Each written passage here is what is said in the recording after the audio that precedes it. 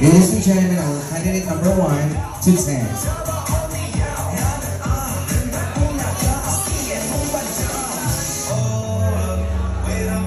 Please fall in line, guys.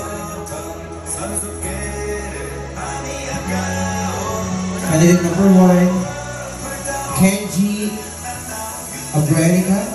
Candidate number 2, hindi ko mabasa. Wait lang. Candidate number 2,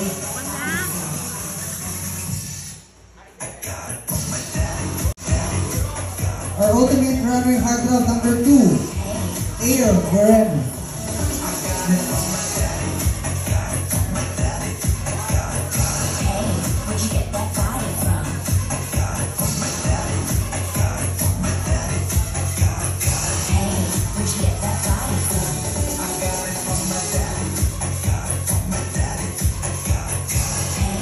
Thank you so much. Candidate number 2.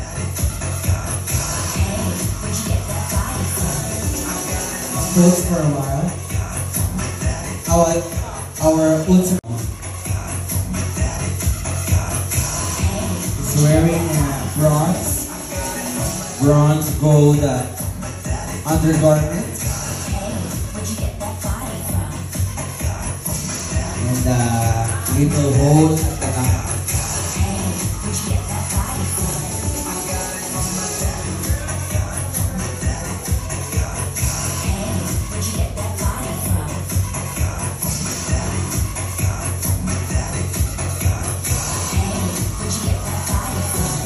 Our candidate number 3, Mr. Art Aquino.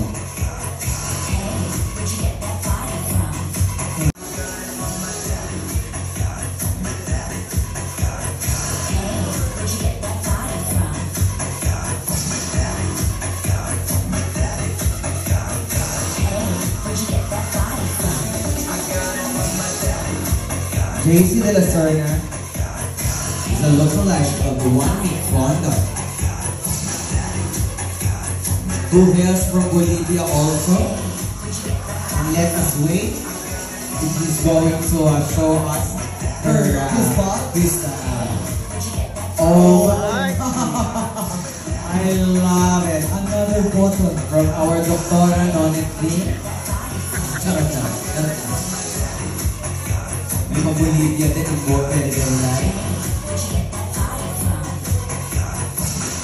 Thank you so much.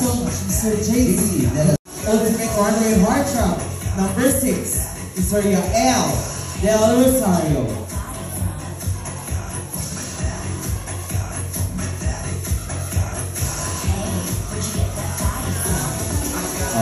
Yael Del Rosario is a half Filipino, half Bulgarian.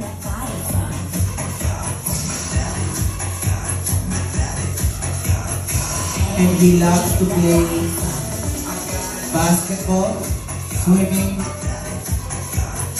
and garbage collecting. Thank you so much, Mr. Yael Del Rosario.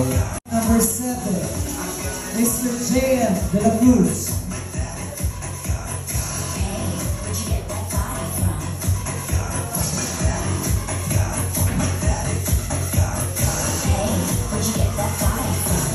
JF De La Cruz is a former indie film actor.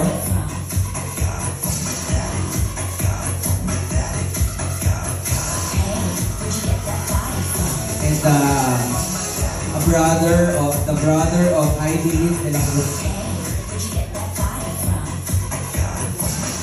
Thank you so much, Mr. Let's proceed to ultimate runway heartthrob number 8, Mr. Dave Santos.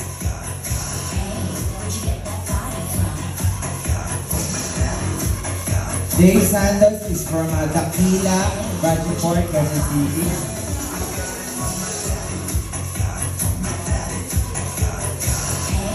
He likes to eat chooks to go.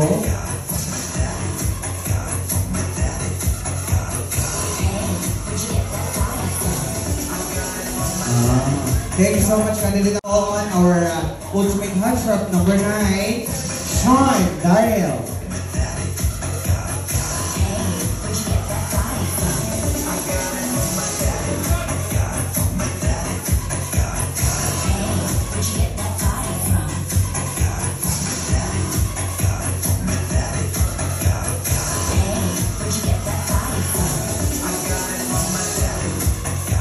Sean Darrell.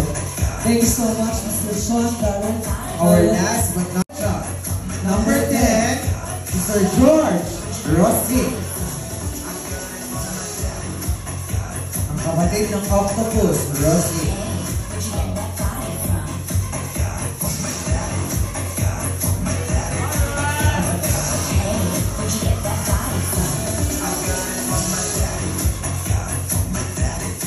Ang taga-katalon, ladies and gentlemen.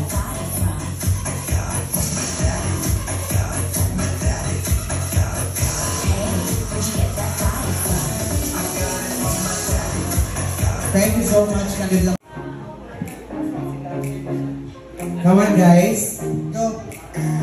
Bawasan nyo naman yung spot. Di-update sa sinusunod.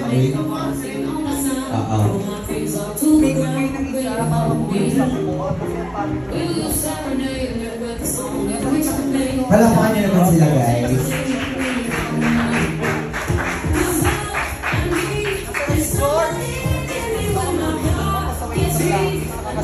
Saan ka papasok ko?